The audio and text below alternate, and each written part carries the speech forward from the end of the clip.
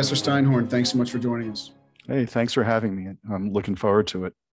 Why don't we start off with your background? Where'd you start off, the arc of your career, and what you're doing now?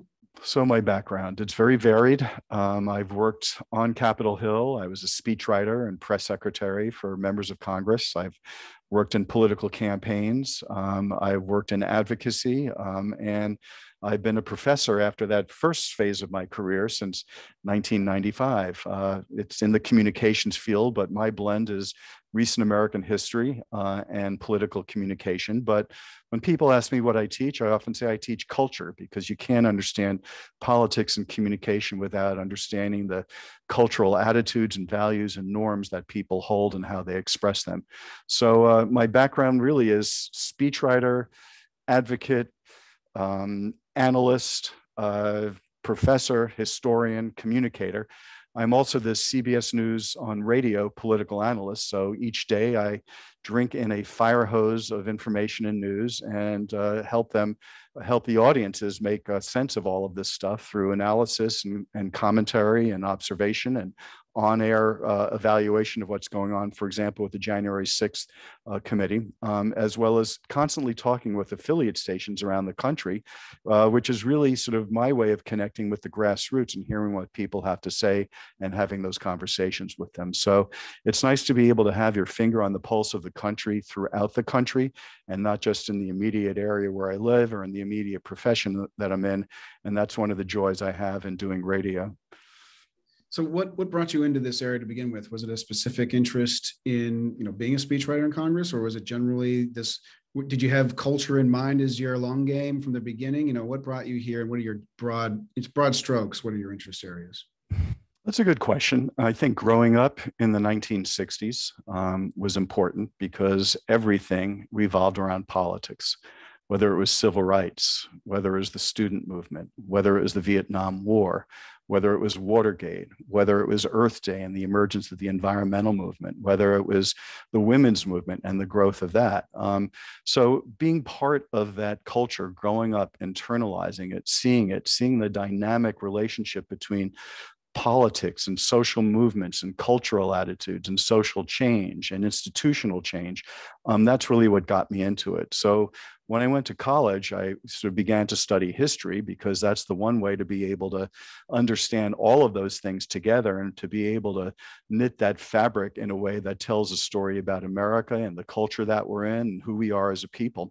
And I, sort of did that for a while and taught for a while, and then got involved in politics and human rights and civil rights and in speech writing. So working on the Hill helped me understand that, but I was always somebody who did it less so as sort of, you got to win or you lose, but I'm sort of more analytical, somebody who wanted to understand the political context within which we are all in. And so that's why academia became a natural home for me, because it's allowed me to write, to speak, to author books, and to have conversations like these.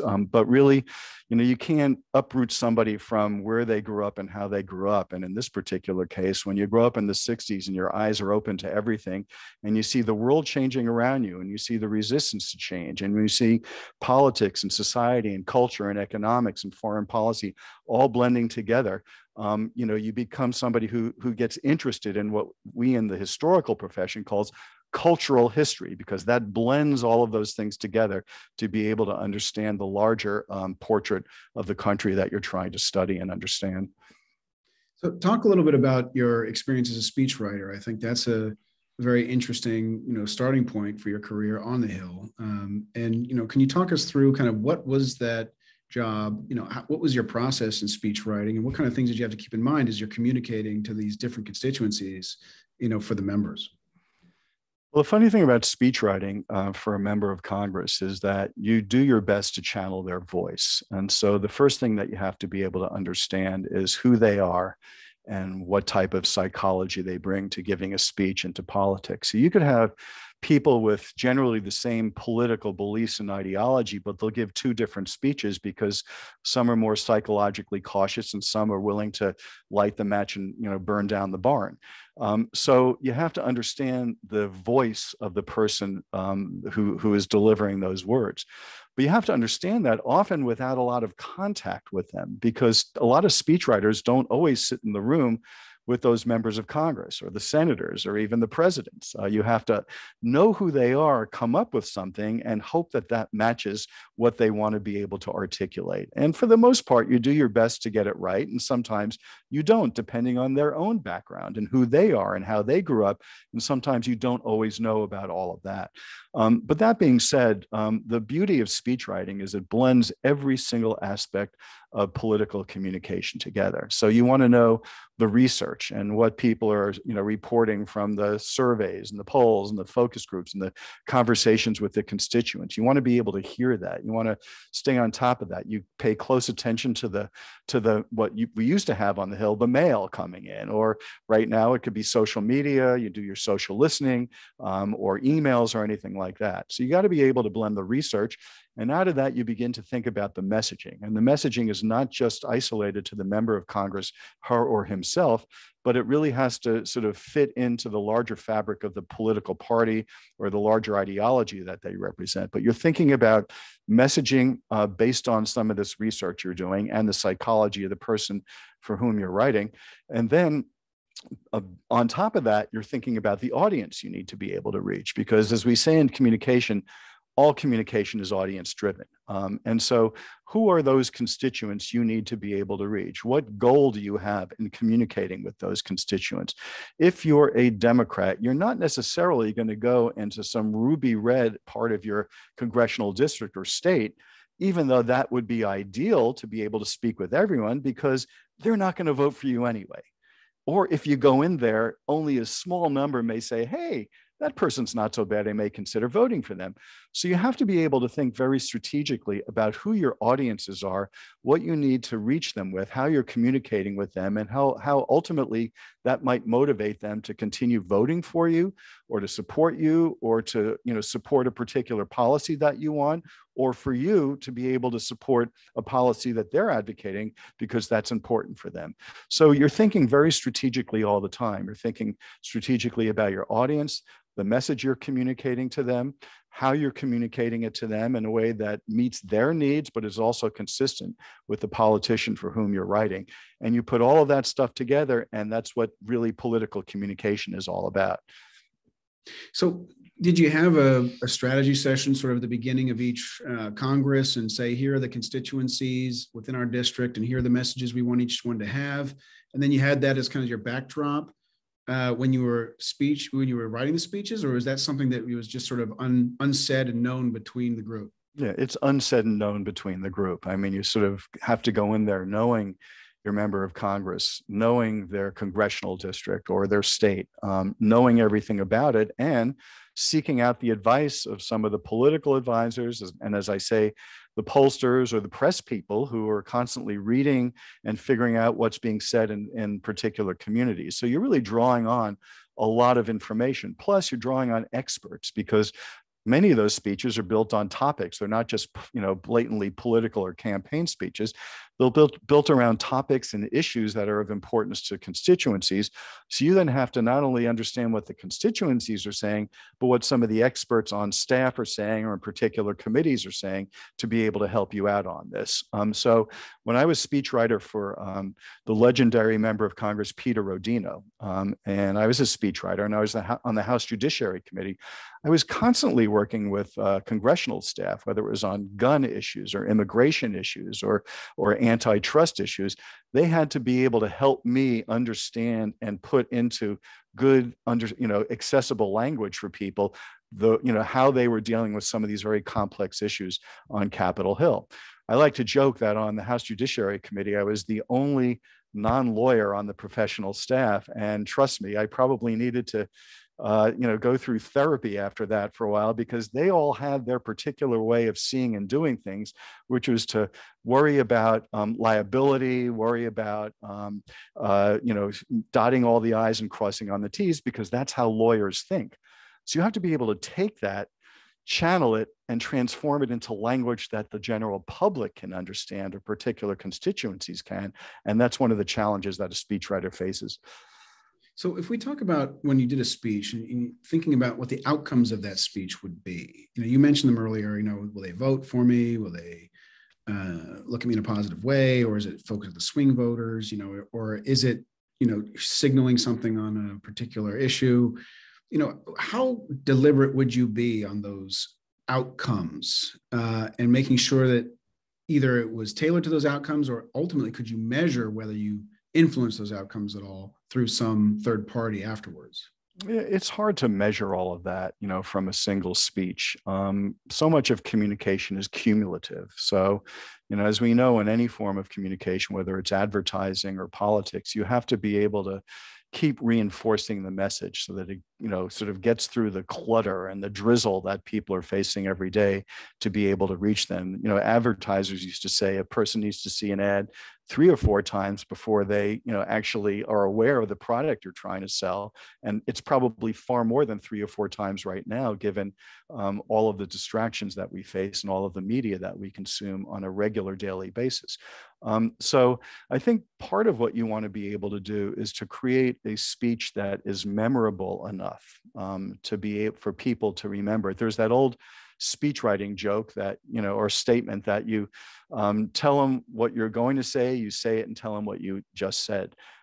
And what you really want to be able to do is not make a speech too complex, to be able to have people walk away with it sort of thinking a certain way or telling themselves a story as to why this issue is important or why this politician makes sense.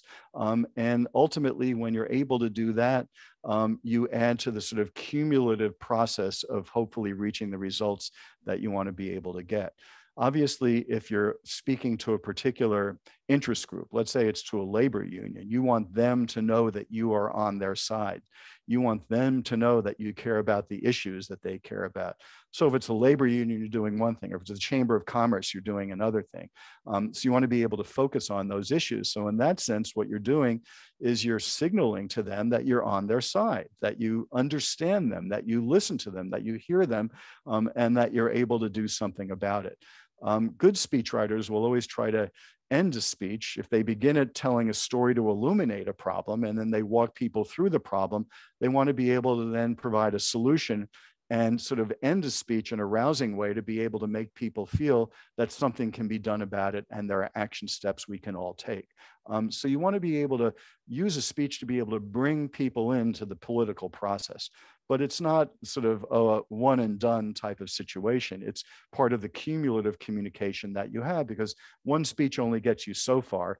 Then you have to reinforce it with all forms of other media, whether it's social media or earned media or conversations on local TV or newspapers or online or any of those vehicles that you may use. So it's part of the cumulative process, but it does have all of those aspects of political communication poured into it.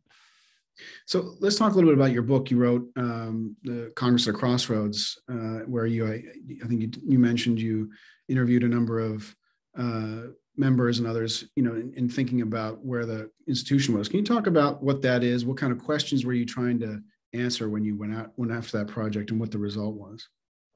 Well, so Congress at Crossroads, written for the former members of Congress, United States Association of Former Members of Congress. We interviewed 30 plus members who were leaving Congress after, in 2019 or right before that.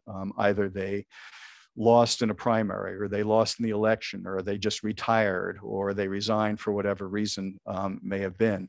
And we wanted really to speak with them about the institution and about how it works and how to make it better as best as possible. So many of them, unlike current members who are always constantly looking over their shoulders and wondering if they say something, it's going to be sort of held against them, the candor and straightforward communication in those conversations was very, very revealing. People felt free to be able to talk about things in a way that they might not have been able to talk about them as sitting members of Congress. So I think that was very illuminating, very helpful, very interesting. And we ended up with some really good conversations, anywhere from, 45 minutes to sometimes 2 hours. And so, and the other thing we gave them was anonymity. Which is, we're not going to include your names in here. So say what you want, and say it as powerfully as you want. The sad conclusion of that is we have a dysfunctional institution. And it's a dysfunctional institution in a lot of ways. That's sort of crippling Congress's ability to get things done. They did say that, people only sometimes see the headlines and only sometimes hear the way that the media are framing a story of dysfunction in Congress. And they say, yeah, we get a lot of things done. There's bipartisanship on a lot of issues, but they tend to be low-hanging fruit issues that don't necessarily address some of the larger, sort of issues that we have to confront as a country, whether it's global warming or immigration or inequality or even race relations. Congress doesn't do a good job on those larger issues, but those are the larger issues that in many ways are dividing Americans and pulling Americans apart. So, they can get together and deal with some of the more basic issues, but not on the big issues themselves. So they did want to reinforce that, yeah, at a certain level, Congress works. At a certain level, there is some bipartisanship. And they didn't want people to walk away thinking that everyone was sort of spitting vitriol in each other's face at every possible moment. They do get things done. People have certain caucuses where they may have certain issues that they work together on, or there may be regional issues that they can work together on, and to be able to accomplish some things that leadership will enable them to accomplish. But that being said, they said in a larger sense, it's become a dysfunctional institution for a lot of reasons. And if you'd like, I'm happy to detail a lot of those reasons for you, because there are internal reasons for it, but there are also external reasons for it. And in some ways, the external reasons are driving some of those internal problems. And you can't understand Congress without understanding some of those external cultural historical reasons. As one might say, you can't take Congress out of the political culture, and you can't take the political culture out of Congress, and they're one and the same, and you have to be able to understand all of them together, and why we're at this point right now where Congress isn't working as well as it should be, and there's such animosity and ill will that gets projected to the public, and that's all the public seems to see, is that animosity and ill will. So, the dysfunction that you're mentioning, it seems like you mentioned a couple of things. One is animosity as a potential problem in Congress, and the other is not getting things done seems to be a problem in Congress. Are those the two problems that were identified and that you think and I guess the third is not tackling big problems, right? So are those the key problems that were identified, or are there just a host and that's just a few isolated issues in a stream of others? Well, they are representative of some larger issues that are at stake. So let's talk a little bit about some of the political history here, and what some call landslide counties in America. Landslide counties are counties in which one presidential candidate received won by a margin of 20% or more in that particular county. Right now, about 60% of American voters live in a landslide county. Okay, about 60%. And if you look at the actual counties themselves, about 80% of our counties are landslide counties. And if you actually ratchet it up to counties where one presidential candidate won by 30% or more, almost half the counties in America are like that. So why is that important? It's important because people have less contact with others from the opposing point of view. The more we sort according to cultural or political or socioeconomic or religious or economic or ethnic or racial reasons, the more we sort, the less contact we have with each other. Therefore, what happens is that when you say you are a representative, you are largely hearing from people who will confirm the biases that you have, because those are the only people you need to be able to get elected. And the more landslide counties we have, the more we have people who basically have to play to the more extremes of their party, the ideological extremes, because if you come off as too moderate, you may get primaried. And if you get primaried by somebody who's more ideologically extreme than you are, you might well lose. So there's every incentive to be able to have a more sort of ideologically rigid or partisan point of view as a representative. So a lot of the people we spoke to said, yeah, we've got a problem with D+20 or R+20 congressional districts, because this is the dynamic that's taking place at home, and this is the dynamic that takes place politically. So even if you wanted to work across the aisle, you could get punished for that. There was one example in what one former member told us was about a dinner he was having with somebody from the other party. And they had to agree, because they didn't want to be caught on this, to arrive at different times at the restaurant and sit in a corner where nobody else could see them, because they didn't want it to be reported that they were actually having dinner with somebody who was ideologically different from them.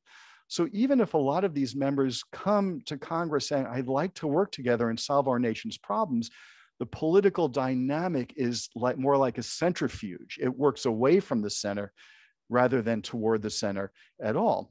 And when you add on top of this, and a number of these members mentioned it, the very aggressive gerrymandering we have, in essence, what we have today with aggressive gerrymandering, sophisticated algorithms and computer modeling, is that politicians have increasing power to choose their voters versus voters having less power to choose their politicians.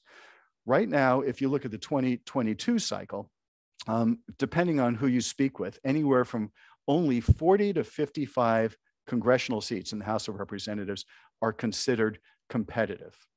And when you add, and that's because members of Congress gerrymander to create safe seats. And the other form of gerrymandering is to ensure that even states that are very close politically have lopsided representation in Congress. Ohio, which is, a reddish state, but still close enough politically within 6 or 8 points. You have 3/4 of their members of Congress are Republicans, okay? So that's not necessarily representing all of the people in Ohio, even though it's representing each of the people in the congressional districts, because those congressional districts have been gerrymandered. So these are some of the issues that they talk about, because you can't divorce that process of sorting of the population and people living in communities, of like-minded communities, and gerrymandering on top of that. You can't separate that out from some of the dynamics that go on internally in Congress and keep members from actually talking with each other and doing some of the work that they need to be able to do to get things done. So I'll stop for a second and have you follow up on that, because that's some of the larger external political dynamics that really does represent the sort of profoundly different versions of America that people are living right now. I often say it's the 1950 version of America versus the 2050 version of America. And that becomes reinforced by the different media that people consume and people use. And that's all being reflected in Congress right now. That's what many of them were talking about. And to them, that then bleeds into how the institution works. Well, I think what you're mentioning is, the classic primary problem, where the net result of what you're saying is that primary voters and primary, more diehards have a greater representation in Congress than what should be implied if representation were viewed as a universal. Like if I represent everyone in my district or everyone in my state, then I should be taking everyone's interests, long-term interests, into account. If I'm really concerned about the next election, which isn't really my job, right? My job is to represent the constituents. If I view my job as running for office, then I need to focus on that narrower group and then reflect that view potentially in Congress, if that's my desired outcome. But at the end of the day, what you're saying is that, extreme views are going to be, or minority views of the hardcore are going to be better represented in Congress than minority views in most districts in that case. Is that correct? Yeah, I mean, let's say you have a district that's been gerrymandered for a safe seat for somebody, and it's sort of become a 60-40, an R or a D+20 district, or an R or a D+30 district. Okay, so basically, if you're Republican and 60% of your district is Republican, then in your primary you only need to win 31% of your district to be able to be reelected. And if it's a very conservative district and somebody runs 30-second attack ads against you for perhaps being too nuanced in your legislation or working across the aisle or not representing the particular beliefs of the people in the community, you could lose that primary and ultimately somebody with a more extreme viewpoint gets in place. So it becomes sort of the gerrymandering of that particular district and how they create these safe seats, plus the sorting of America into sort of more like-minded communities that sort of ultimately reinforce the problem that a lot of these former members of Congress were telling us, which is then they say adds to the real dysfunction in Congress. Because layered on top of that is that they all go on to the media. And as we know, the media like to reinforce conflict and controversy. You know, how rare is it that media actually have conversations with two members of Congress talking about how they work together to solve a problem? They often bring on people who talk about how the other side can't work with you, because we're seeing sorting in the media as well, and people gravitating to, you know, different forms of media within the larger media ecosystem. And on top of that right now is social media. And, you know, members use social media to raise their profile and raise money and speak to the base. And the more you speak to the base, the more money you're able to raise, and the more your profile gets noticed, and the more cable media notices you and brings you on, and the more you get in the news if you throw more rhetorical bombs at the other side and say things that are more outrageous. So all of these factors are self-reinforcing what we're seeing within those communities about, you know, what happens in gerrymandered and siloed communities, because ultimately it adds to sort of the polarization that we're seeing in our political culture. On top of that are the attack ads. You know, it's really easy to take something out of context and to put it into a 20 or 30-second attack ad. You go to the Facebook ad library and see all of the ads from, let's say, the 2020 campaign, and look at what Biden was saying about Trump and Trump was saying about Biden, but even at a lower level on the Senate and House levels, and you're seeing everybody taking out of context and using desaturation and other visual cues to be able to demonize somebody on the other side. So, you know, President Obama used to say that we can disagree without being disagreeable. But what's happened is that the disagreeable is overwhelming the disagree, and we are demonizing and increasingly dehumanizing our opponents. You go ask anybody who does political advertising how they do it. And what they do is they desaturate, draw the color out of every single opponent. They capture them in sort of the grimmest look that conforms with some of the research they're doing about, you know, what people don't like about that particular opponent. And they show it visually. And those visual cues reach people at an emotional level. The whole point of political advertising is basically to create anxiety about your opponent in the voter, because the behavioral response to anxiety is avoidance. And if you create anxiety about the other side in the voter, and the behavioral response to anxiety is avoidance, then people will listen less to the other side and to the opponent and what they have to say. And that makes it even harder to be able to reach them and create any sort of connection between the politician and the voters they'd like to reach. So this whole political culture bundled together ends up being sort of distilled into a congressional institution, and adds to the dysfunction that you have at play. And these are issues that are far larger than Congress's ability to deal with them, because Congress can't legislate the media. They're not going to legislate social media. They're not going to legislate advocacy groups that often make the perfect the enemy of the good. They're not going to legislate political ads and tell people you can't desaturate somebody else's face or create anxiety about your opponent among the voters. They can't do that. But they have to deal with the consequences of that. And that's what all of these former members were basically communicating in those 30+ conversations we had that ultimately got put into our publication, Congress at a Crossroads.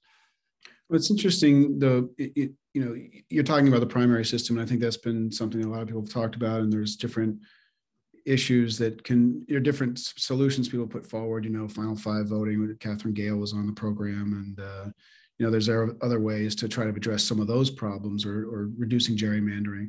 But in the Congress itself, you know, the idea that there's this transparency of all the communications between members, right? And that itself creates a kind of feedback loop because they're afraid that, you know, they're going to be taken out of context or whatever. I mean, what you're saying there would almost argue for less transparency in Congress. You know, we've talked about in committees, you know, should there be more privacy? Should there be more space for members to work with each other without the phones so that they can get actual things done and compromise? You know, is that a position that you think makes sense based on what you said, despite the fact that you're a communicator? Well, it's funny. That's one of the issues that a lot of these former members raised. They did say there needs to be more transparency in a lot of part of politics. Even people who don't support any limitations on funding generally are fine with gaining more transparency as to who is funding a particular super PAC or member of Congress. The full disclosure they're perfectly fine with. They do believe it's important to have as many conversations with the public or hearings or testimony that the public can hear and use that to create not just the consent of the governed, but what our founders imagined, the informed consent of the governed. But they also feel that in some particular cases, maybe you need less transparency, the sort of, to use an overused phrase, the safe space members of Congress might need to be able to have conversations and to be able to negotiate privately without all of that becoming public. And, you know, the problem with that, of course, is that even if they agree to that, somebody can just walk away and decide that they want to tweet something and put it out there if they're frustrated and feel that they have to protect themselves from being seen as not too politically pure or as somebody who's cooperating with the other side, given the culture that we're in. So it's really hard for them to enforce all of those, those private conversations, because anybody can open up about them at any time. But all of them did say, hey, maybe we need a little less of the sort of immediate reporting and transparency and somebody not tweeting during a hearing about something. Maybe we need people to sort of put the parking brake on a little bit and pause a little bit to be able to have those conversations that can ultimately yield some of the results. I mean, you saw some of that just recently during the gun legislation, bipartisan gun legislation, where they did have a lot of internal conversations. And even though some of that leaked out, they did keep pretty much at it and try to maintain as much sort of privacy in those negotiations as they could. So I do think that the members of Congress do feel that, yes, transparency is a good thing in politics, but not necessarily always when you're trying to negotiate. But they always say, how do you rein in that one member in the working group who may tweet something out and blow it all up? And that becomes a big problem. You can't regulate that. You can't punish them from exercising their free speech or going on the media. But ultimately, they felt it does become a little counterproductive. So I think in an ideal sense, they have that safe space to be able to have those conversations. But they also like a lot of transparency in terms of the business that they do. I would think there's plenty of room for punishment of that kind of a tweet, right? You could be excluded from future conversations. You know, you could not get committee assignments. You know, the parties have ways to punish their members, and the body as a whole can exclude them from deliberations, right? You know, as long as they have the vote, they still have the theoretical power. Yeah, I mean, you can potentially do that. You can exclude them if they do that. That may be a problem if they say, hey, I was just supporting our particular group. Hey, I'm supporting gun owners. Gun owners come out and advocate for me and do a full campaign saying that Congress is trying to shut me up. So yes, they may be able to do some of that. I mean, think about Marjorie Taylor Greene, who has been shut out of committees, and yet through her social media, you know, in a fundraising culture in which the small dollar donations are the coin of the realm, you have Marjorie Taylor Greene accumulating enormous amount of money through her social media and through some of the things that she says to be able to get reelected, and potentially ultimately through seniority, if the Republicans gain control of Congress down the line, become a chair of a subcommittee and how is that going to play out? So yes, you might be able to do that, but there are so many ways for people to go to the grassroots and complain about that and to be able to build their reputations and build their stature, that it might be a short-term fix, but in the long term, they have many other ways to be able to play politically without necessarily having to kowtow to what the committee chair or a leader might say. And so what do you think the ultimate result of that, all these, problems of communication are, right? So you have members that are shouldn't necessarily be according to the different definitions of representation, but let's just say that they're more representative of these extreme views and they're less likely to talk to people across the aisle. What's the ultimate result? Is it less legislation is passed than would otherwise be the case? Or is it that, more extreme legislation passes when one party has a more control? Like, what do you think the net output is difference of legislation is in the output because of these issues? Well, in terms of some of that major legislation, not the low-hanging fruits where they can generally agree on things, you are seeing less of that addressed. Are we seeing climate change and global warming issues addressed? This is a ticking time bomb for the next generation. And all of those politicians who talk about children and families and next generation, they're ignoring one of the sort of greatest existential crises this next generation has to address. Yes, it was nice to see a bipartisan bill on guns, but does that address the larger issue of gun violence? No, it's a step, but it doesn't address the issue. Immigration, we've been sitting for a decade and a half, if not more, dealing with the fact that we haven't been able to come together on some sort of immigration legislation. And you also have that one big F word in the Senate, the filibuster. So unless you do have 60 guaranteed votes, you're not going to be able to get things through the Senate. So already the Senate is structured in a way that almost prevents any sort of bipartisan legislation from taking place because of the filibuster. It is a big hill to climb over, and the filibuster has been used much more aggressively in the past 15 years, particularly by Mitch McConnell, who's become a master of the rules of the Senate to be able to figure out how to block things from getting through that he doesn't want to get through. So again, you may end up with some of those low-hanging fruits where they can get things done and generally agree on things. But you do have a great deal of gridlock right now in Congress where a lot of those major needs are not getting done. And what's the secondary effect of that? If you run for president and you can't get anything done unless you pass it through a reconciliation bill, which generally deals with budget and tax issues and things like that. If you can't get anything done, the other side has a stake in making sure you can't get anything done, because then they can run and say you haven't accomplished anything, you haven't gotten anything done, and that, you see, government doesn't work. You got to be able to throw the bums out and be able to replace them with the other side.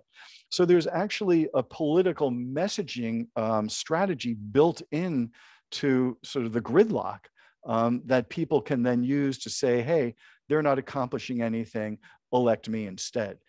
So I think that becomes part of it, because in the long run, what we're seeing is because of the polarization in society, because the other side is perceived as a threat. You're seeing polls right now where, people just don't see somebody else as, an opponent or as somebody they disagree with them. They see him as an enemy. They see him as a threat. There was one study that I saw which said that the level of distrust in this country is as great, if not greater, than the distrust between Israelis and Palestinians. Okay. So if you see the other side as a threat, your goal is to make sure that the other side doesn't gain power. And so power becomes the currency of Congress rather than legislation and results. And everything revolves around making sure that your side either keeps or obtains power. So why would you want to work across the aisle with somebody if that means giving that person credit and giving that person a sense of accomplishment that they can go back to their districts and say they did something? Because for the most part, those are going to be the members of Congress who are more moderate or more willing to work across the aisle. And at the same time, if that's the case, they're in congressional districts that are more competitive. and they become the congressional districts that you might be able to win to be able to gain the majority. So it becomes a sort of self-reinforcing process between the political culture and how Congress works that creates the dysfunction and makes power, rather than results and accomplishments, the currency of American politics as channeled into Congress right now. And that's why we're in a very, very difficult state. And that's why you have to connect it all up to the siloing of America, the sorting of America, and the gerrymandering that's taking place, because ultimately that results in who gets elected and what their priorities are in terms of when they get to Congress, even if they walk into those marbled halls of Congress saying, I want to get something done. There are not as many incentives to be able to do that as we would like them to be as citizens. But getting things done requires like a majority, right? I mean, that's the fundamental concept at work, right? And so I guess the question I have is, if, forget about the gerrymandering, forget about because it's the same thing in the Senate, right? They represent whole states anyway. Is it that the nation is divided so it can't make a decision, right? You can't get a majority on immigration or these other issues, and in which case the Congress can't help that because there's not a majority to support a bill, or is it that there's a majority to support a position but it's not going through because of some of the pathologies you mentioned? Well, it may be both. In many cases, there may be a majority or enough people to be able to cobble together a majority to get something done and to work on something. And some of those members of Congress may actually want a bill to pass, but they also may vote no on that bill that they want to pass because it becomes too politically risky. And so there you have a dilemma where a majority may want something, but they can't do it. But also keep in mind that the structure of our political system is not always there to represent the majority. We now have 3 of the 9 Supreme Court justices who were appointed by a president who did not get a majority of Americans because of the Electoral College system, which is not necessarily a majoritarian system. You have a Senate, which is not necessarily representative of the majority of the country.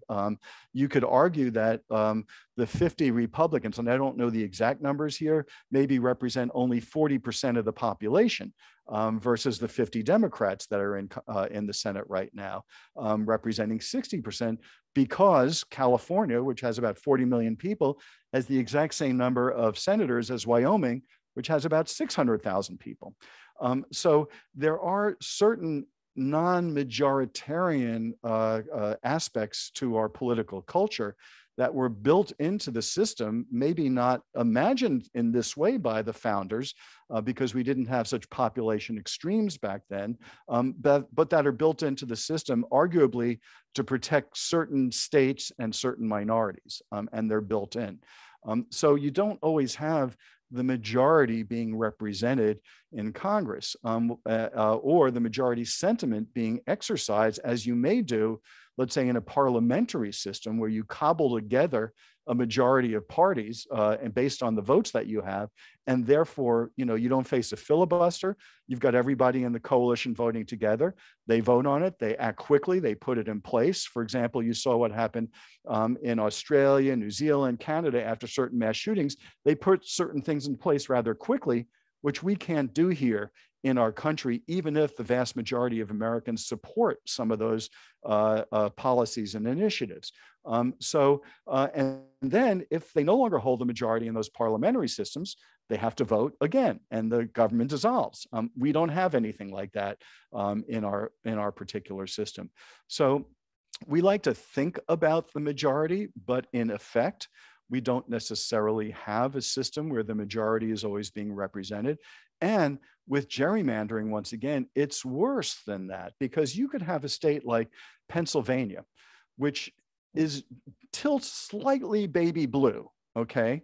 And in fact, if you look at some of the aggregate numbers of votes in the middle of last decade for congressional representation, you would see Democrats winning a small majority of votes in the state aggregate. But before the state Supreme Court got involved and said the congressional map is not, valid. It's not according to our Constitution. You had 13 Republicans and 5 Democrats representing the state of Pennsylvania in Congress, because the Republicans won the 2010 election and were able to create a vast majority in the state legislatures to be able to determine who goes to Congress. So regardless of what the majority may feel, it's not always represented in Congress. And so therefore you have another conflict going on where you may have an increasingly minoritarian government at the state and national level not representing the majority.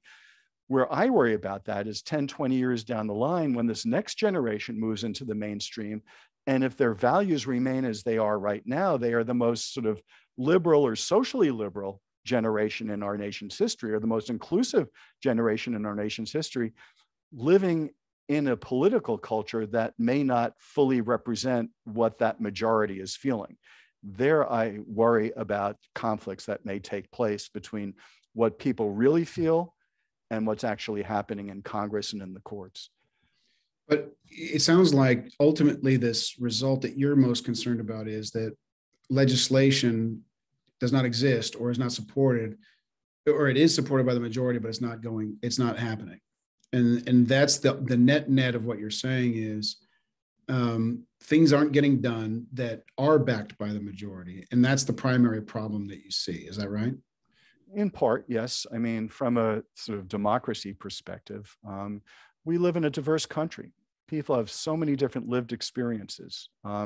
You can't just say somebody is a Democrat and leave it at that. They may be a real liberal, or they may be a libertarian, or they may be somebody who's working class Democrat who has more socially conservative issues, but likes healthcare and other types of government programs. Or you could be a Republican, you could be a religious conservative and a libertarian.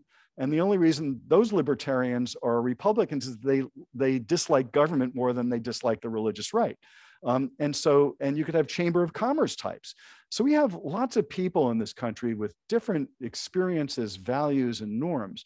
So the question is not just how we enact the will of the majority, but one of the aspects that I think is sort of genius about our system, which isn't working, is that it enables people in an ideal sense to be able to cobble together some of the concerns of the minority out of respect for this very diverse country and this vastly different lived experience that people have throughout our democracy, and to be able to get the greatest good for the greatest number of people. So theoretically, you want to be able to have the sides listening to each other, hearing each other, and building in some of those concerns, even if you're the majority, because you really want to be able to say to everybody in your community, I'm hearing you, I may not agree with everything, but I want to be able to put a few things into this legislation that are going to be able to accommodate you and your lived experience and your set of values and all the rest. But what's happened now is that we're in a zero-sum game culture, where if the other side wins, therefore you lose. And there's no other way around that. And so people who may want to be able to work together are considered traitors if they bring in any aspects from the other side.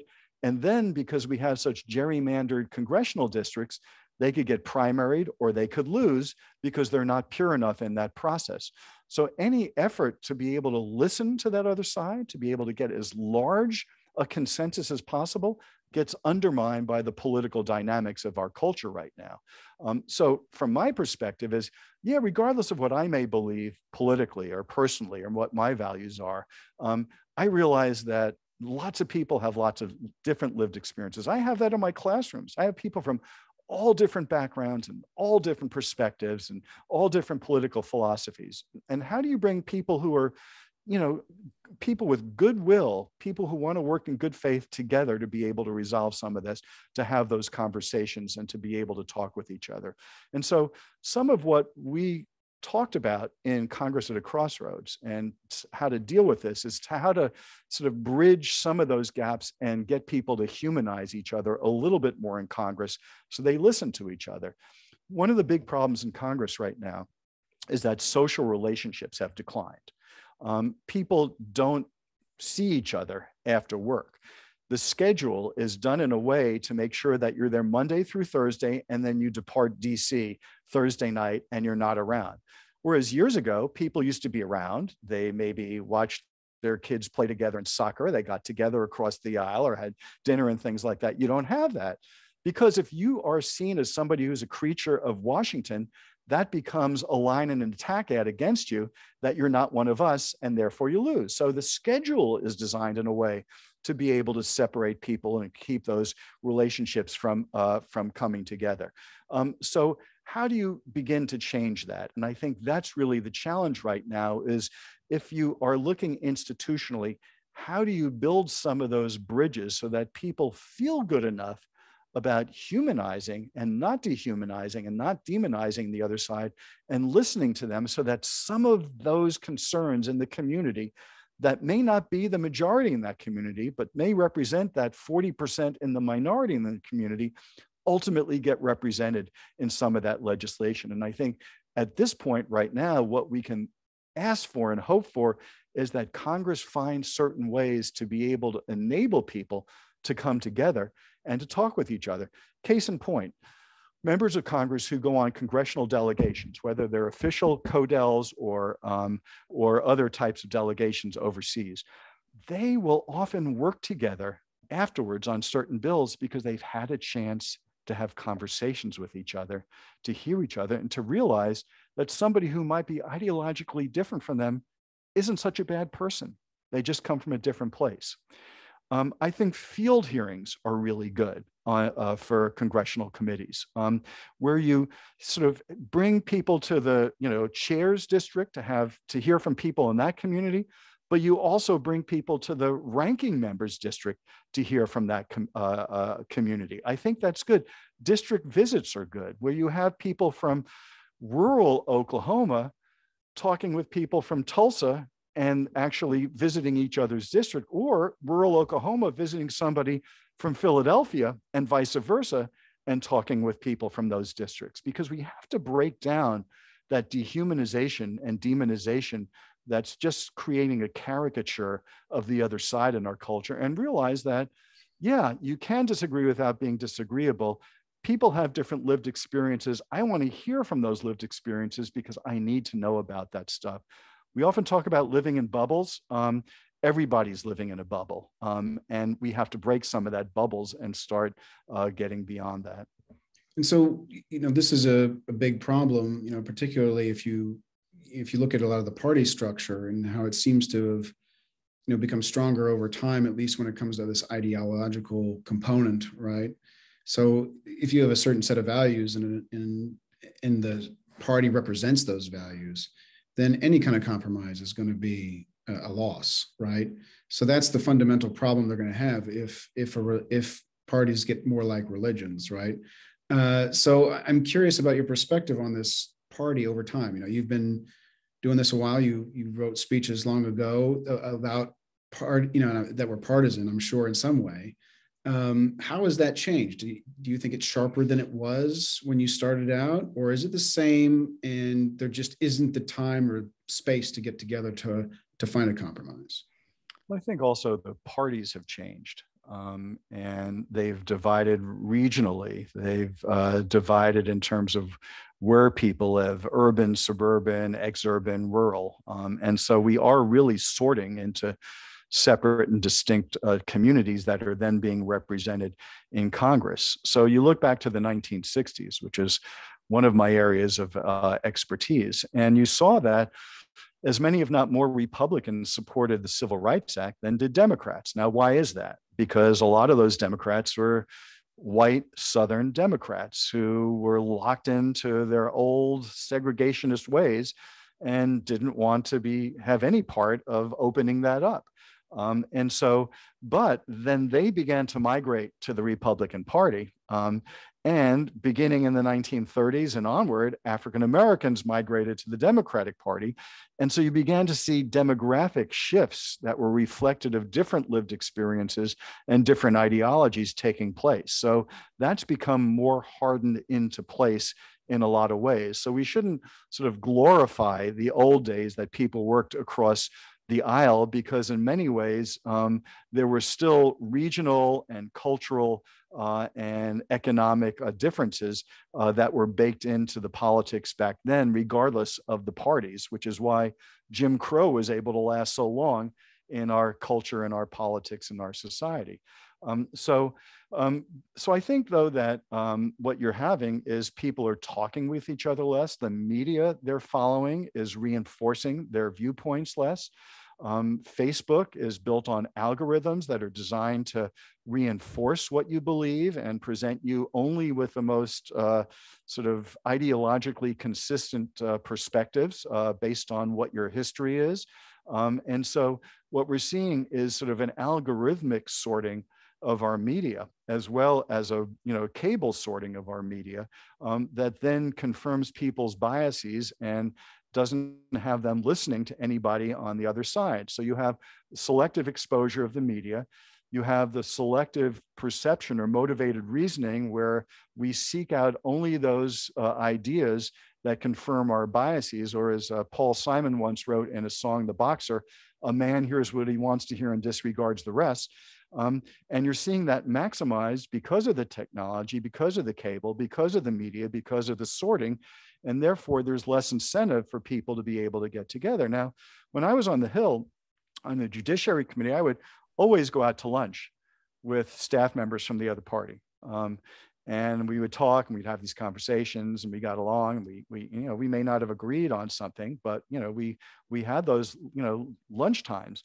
I'm not so sure that exists much more, and I'm not so sure that you have those cross-party interactions. I mean, you're seeing all the surveys taking place where, in the 60s, lots of Americans didn't care whether their child married somebody from the other party. Now you see large numbers of Democrats and Republicans saying, yes, I care, I don't want them to marry somebody from the other party. So there's sorting going on at all levels, and it's interpersonal, it's institutional, it's political, and it's cultural, and that stuff is being played out in Congress. So yeah, it would be nice to be able to create venues like congressional delegations, like field hearings, where they have to talk with each other. And they have to have these conversations. And I think one of the best things that Congress could do is to reinforce and incentivize that, because right now the incentives are in the opposite direction. So let's move on to the program where I ask the questions that I've asked of all of our guests. So later on we can compare the answers. And the first one we can dive into more is the concept of representation. We've used that word multiple times. And we've dived into that a little bit during the discussion. But my question to you is really what you think representation should mean, right? Is it just those primary voters that a member should represent? Is it their party? Is it everyone in the district? Is it everyone who will ever live in the district in the future? In your mind, what should representation mean to those members?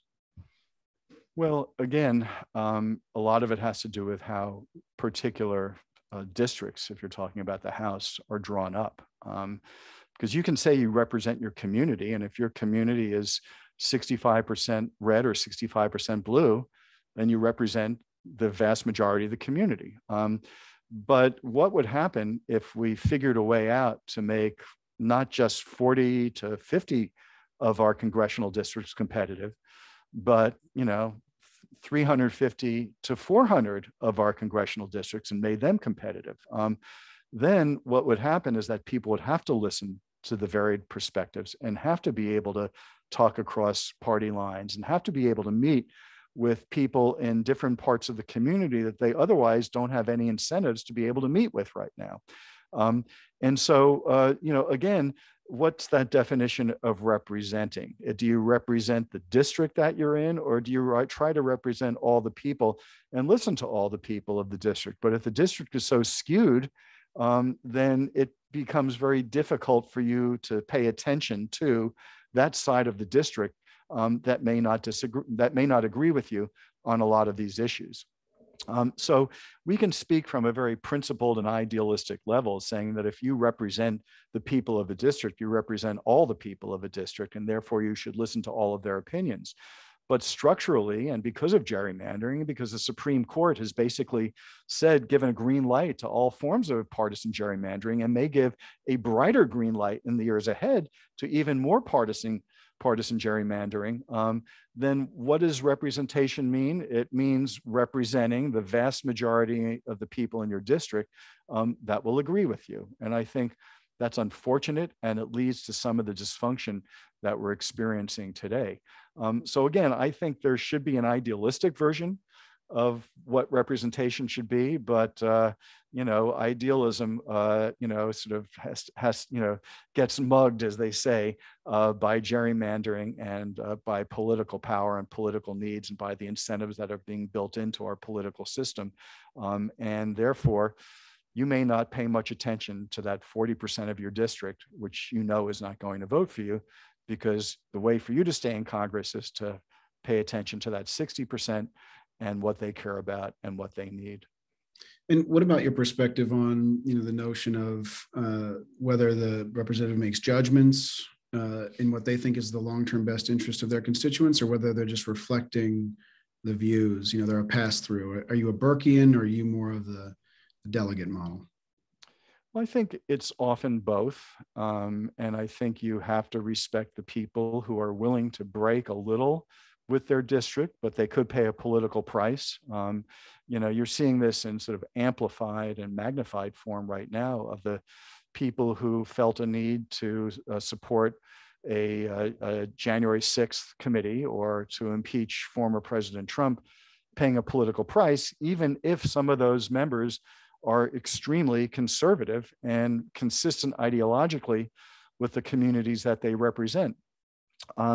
So again, members of Congress are constantly calculating how they can think about what's in the best interests, as they perceive it, of our country in the future, versus the political price they might have to pay back home to be able to stay in Congress. And they may argue that if they go too far astray from where their communities are, then it doesn't matter how sort of principled they may be, they will not be able to exercise that principle in future Congresses, because they won't be able to get elected right now.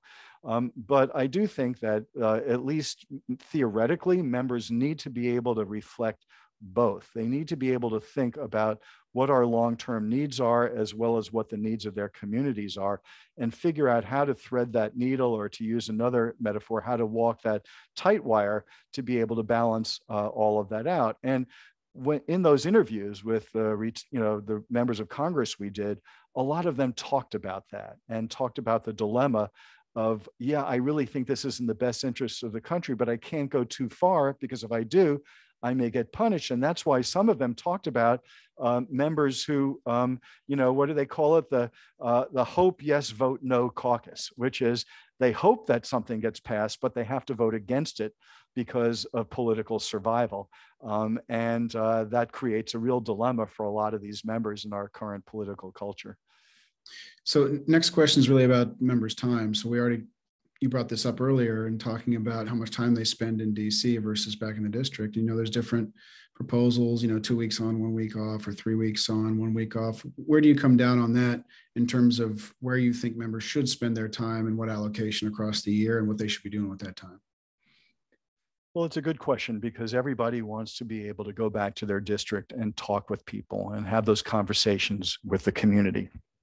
You want to talk with the people who work in a chicken processing plant, and people who work in call centers, and people who work in factories, and people who work in white collar offices. And you want to talk with parents and teachers and social service providers and business leaders and workers and all the rest. That's how you understand the pulse of your community and hear from the American people to, as best as you can, represent what they're thinking and what they're saying. But on the other hand, if you don't create incentives for members of Congress to have relationships with each other, to hear from each other, to get beyond their particular caucuses, party caucuses, and to listen to the lived experience of other members who are in their communities and whose firefighters or police officers or teachers are saying something different from the ones in your community, then we all lose out, because then it sort of doesn't fertilize the ground of legislation that we need to be able to represent the greatest good for the greatest number of people. So I do think that Congress needs to find a way to build into the schedule more time for people to be able to be there on weekends or spend time with each other, or have some of those sort of social conversations to be able to break down some of the walls that exist between and among them. So again, insofar as if all of them were forced to be in DC for a certain amount of time with each other, then nobody can sort of run a negative ad about them being a creature of DC if it's communicated to everyone that this is an important priority, because that's how you're able to make better legislation that will ultimately redound to your community.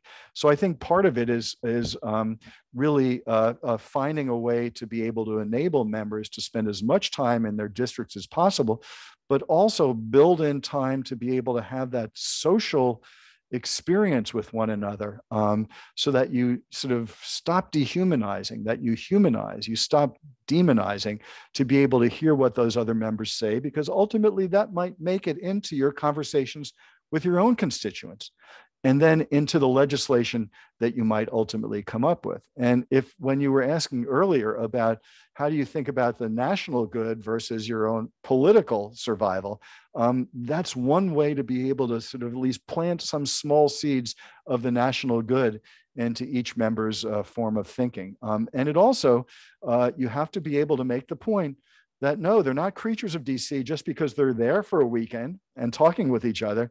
They're doing this to be able to help each community and make America better, and to create legislation that's going to do so. So I do think to some extent, the schedule can be tweaked to encourage more of that interaction. And I think leadership has a responsibility to do that and to be able to communicate as to why that's important.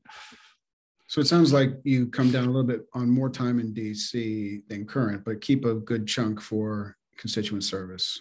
Yes, I mean, because it shouldn't be you check in on Monday afternoon and you check out on Thursday, and you don't have any time to have any of those conversations, because the rest of your time is sitting at a phone bank and raising money and trying to be able to support yourself, or trying to angle for a position on cable news, or even working with your staff or on particular pieces of legislation.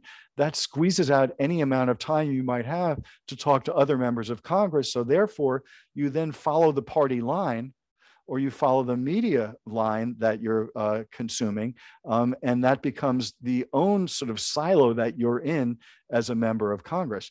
But I also think that it doesn't always have to be Washington-based. As I was mentioning earlier, if you had field hearings where the chair of a committee or subcommittee has a hearing in their district, but also in the district of the ranking member, and they do everything they can to communicate that and to amplify that meeting and to get the press into those meetings to be able to have those conversations with people, that might actually make a difference. Or, as I said earlier, have those types of district visits where people from different worldviews and realities are visiting each other's district and having meetings with constituents that they would never imagine, because they've got to be able to hear from those folks, because even if they're not representing those people, they know that another member that they may want as a co-sponsor represents those people, and that's how you build legislation. And the senators can certainly do it. Why can't Senator from Wyoming spend time in New York and vice versa, to be able to hear from people and listen to people? So I'm not saying that that sort of social relations are the only secret sauce for getting things done, but it certainly is a secret sauce for being able to sort of eliminate or reduce the amount of dehumanization and demonizing that goes on, so that people actually listen to the lived experiences of people who may not be in their state or congressional district. And that becomes informative. And then you go back to your state, you go back to your congressional district and say, yeah, I heard this from people living in Manhattan. Or I heard this from people living in, Hayes, Kansas. This is what they have to say. What do you think about that? Is that all reasonable to you? I'm trying to process what they say in terms of the needs of our district and figure that out. So, again, it's not, to use another metaphor, the magic wand, but I think it can certainly help things along to end this incredible polarization that we're living through right now. So next question is really about debate, deliberation, dialogue. How should that occur? So if they're in DC, right, or they're on these codels, or they're having hearings, what's the best way for them to interact with each other? Is it better for them to be in private? Is it better for it to be a public hearing where they're interacting with each other? Should it be, in bars? Should it be in restaurants? Should it be, on the floor during regular order? Where do you come down on how this debate discussion should happen? I mean, it's all of the above. That's life. I, as a professor, I'm in the classroom doing my thing with my students, but I'm also in office hours meeting with my students, and I'm talking to colleagues, I'm talking to people in the community, and I'm, sort of following different media and talking to people in the press and learning from any and all sorts of bits of information that I can bring into the mix to be able to say that I am an educator, because my wing spread is broad, and I try to bring as many things into it as possible.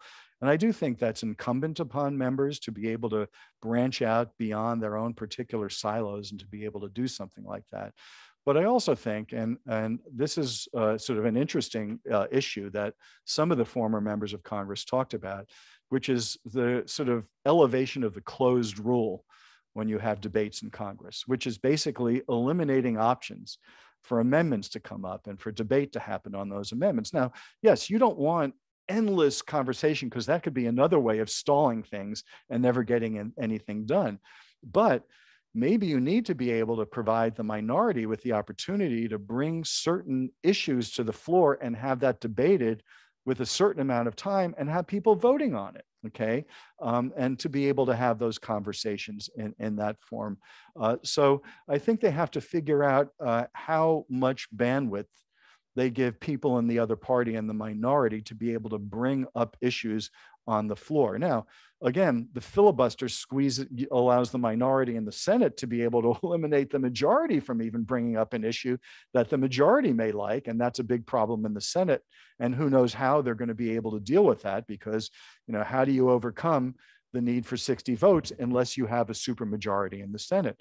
But I do think that more conversations at every level is important. I also think you have to give members of Congress some room and some space to be able to negotiate with each other without sort of giving a play-by-play and color commentary while it's going on.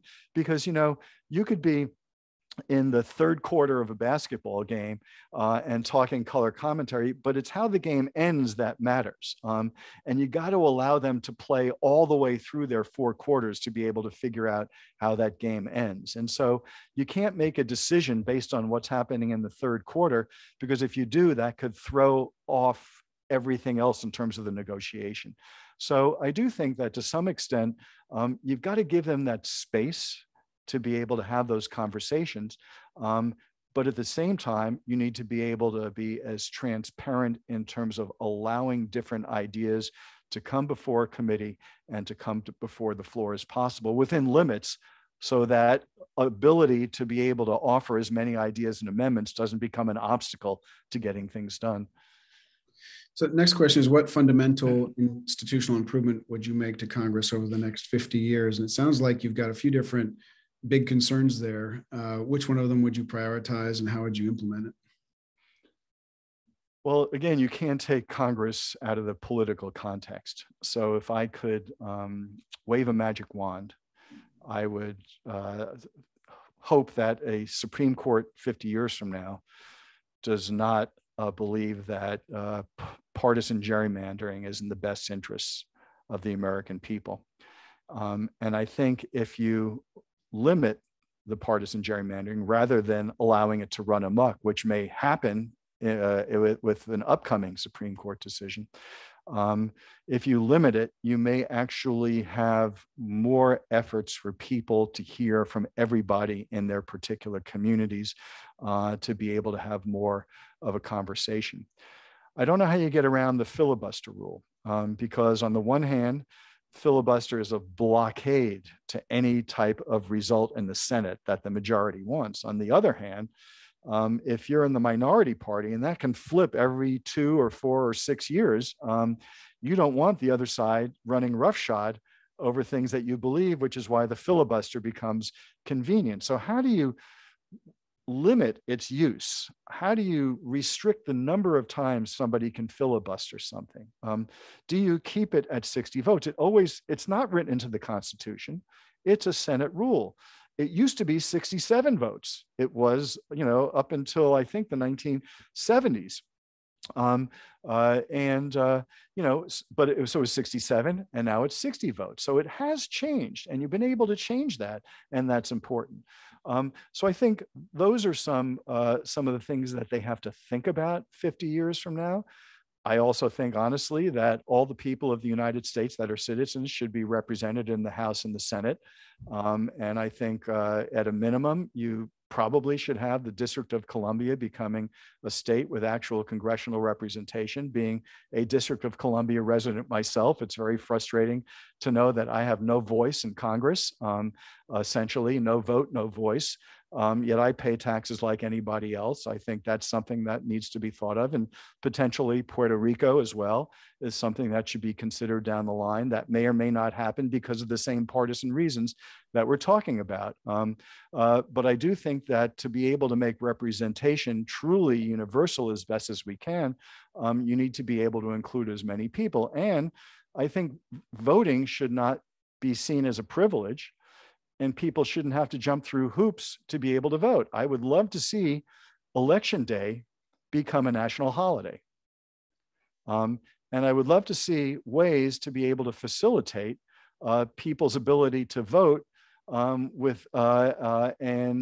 not necessarily have blockades to people's ability to vote. Because if we talk about representation and people feel that they can't vote because they don't have the right documentation, that's a problem. Then certain groups of people are left out from their voting. You think about young people in cities who don't necessarily need driver's licenses because they take mass transportation, and they don't have a driver's license, and they may not have an adequate photo ID in certain states. They may not be able to vote. So you want to be able to make sure that as many people are able to vote as possible, so that the idea of representation is as broad-based as possible. And study that and figure it out and find ways to be able to empower people with a sense that politics is something that's important to them and meaningful to them. And if they do vote, their voice is being heard and they are being represented. So I think by sort of breaking down the gerrymanders, allowing as many people to vote as possible, giving them a stake in the politics, that then sort of gets translated upwards to how the members of Congress and the senators have to interact with their communities and the American people. And so the more they have to listen to the larger grassroots as possible, the more representative they may be. And I think that will only redound to the benefit of the United States of America. Next question is, what book or article most shaped your thinking with respect to congressional reform, if any? I think Bill Bishop's book, The Big Sort, was an outstanding book about the siloing of America and how that's created all sorts of ripple effects in terms of gerrymandering and how we shape our congressional districts and so on. So I think from a recent book in the last 20 years, I think that's been very, very helpful. But I'm also a fan of the Federalist Papers and the philosophy behind our government and how it was created, and sort of the sort of genius of the separation of powers and the balance of powers, and how that came out of the American Revolution and the Declaration of Independence, the distrust of entrenched power. So to me, I think there's a great deal of genius in all of that, but I do think that people are taking advantage of that right now in a way that's crippling our system. So we have to be able to figure out how to make sure that we maintain that separation of powers, that nobody can exert too much power over everyone. Again, built into the Bill of Rights, built into the very nature of our Constitution, but at the same time, find a way to be able to express the will of the greatest number of people to create the greatest possible solutions. And I think this is something we have to think hard about in our society and our politics. The last question is really just about your plans. What do you have coming in terms of either writing or research, or what looking forward, and what areas are you going to focus on, and what do you have coming? Well, the previous books I've written, one on race relations, one on the baby boom generation. One of them was sort of more the glass is half empty. The other is the glass is half full.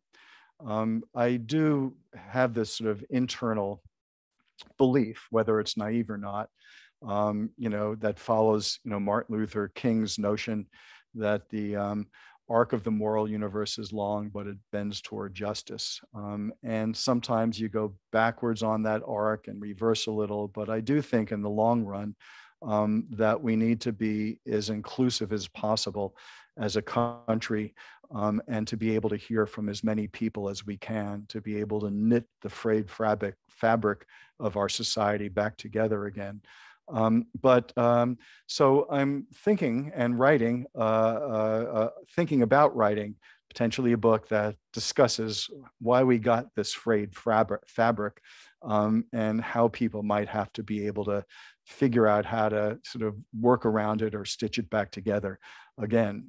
I do a lot of writing about recent history. I write a lot about the 1960s. I write a lot about how the 1960s has shaped American politics today. I think it's incumbent upon all of us to be able to understand the recent history of America, to figure out how we got to where we are today. I think about generations and generational transformations. That's why I study the 60s.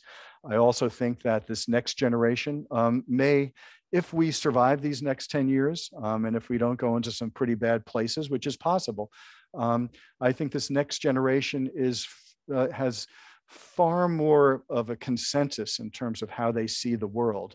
They are the most inclusive and least prejudiced generation in our nation's history. And if they can overcome some of the cultural roadblocks that we're still stumbling over as a society, emanating from the 50s and the 60s and the 70s, and if they can start to stop looking in the rearview mirror and start looking through the windshield, and if they're able to do that and take control of society, I have a lot of faith that they may be able to come to some sort of consensus and better our country. So I'm very interested in this next generation, and that's some of what I actually write about as well, is how they may play out in our political culture and sort of make it better for us in the long run. Great. Well, Professor Steinhorn, thank you so much for your time. It's been a pleasure, and thanks. Best of luck with the future writings. I'm looking forward to it. Absolutely. And thanks so much for including me. A very interesting conversation, and we covered a lot of ground here, didn't we? Yeah, we did. Thank you very much. Thanks.